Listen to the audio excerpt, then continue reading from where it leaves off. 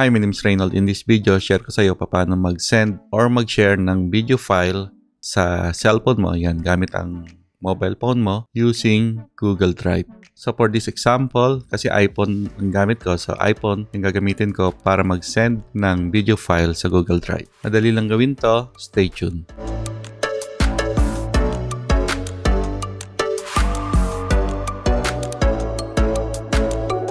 Ngayon, bago natin open yung Google Drive, yung video na gusto mong i-send or i-share is ready na siya, no? Nasa cellphone mo na siya. Ngayon, search mo lang yung Google Drive sa App Store. Yan. So, pag na-search mo, download mo lang, tapos open. So, pag nandito ka na sa Google Drive, yan, click mo lang itong plus icon, tapos click mo yung upload. Yan. Tapos, photos and videos. Yan. Drive would like to access your photos. Yan. Tapos ngayon, hanapin mo na yung video na gusto mong i-upload dito sa Google Drive. Okay, so let's say ito yung gusto kong i-share. 2-minute video. Yan. So, select ko lang, then click upload. So, itong video na to, from my cellphone, ma-upload na siya sa Google Drive ko. Sa apps ko. So, para i-check kung available na yung video na in-upload mo from your cellphone to Google Drive, yan. Refresh mo lang to. So, ito yung video, no? So, pagka in-open ko to, pag in-click ko, in-open ko, nakalagay dito, video still processing. So, hindi pa siya available. So, i-post ko muna itong tutorial na to. Balik ako mamaya pag available na at na-process na itong video sa Google Drive. So, ngayon, check natin ulit yung video kung na-upload na siya sa Google Drive. So, open ko itong Google Drive ko. Ayan. So, ito yung video, no?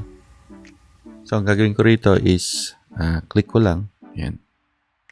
Ayan, available na siya. Ngayon, para kunin yung, yung link nito, yung share link, click mo lang itong 3 dots. Tapos, click mo yung Manage People and Links. Ayan. Tapos dito, kailangan anyone with the link. Ayan.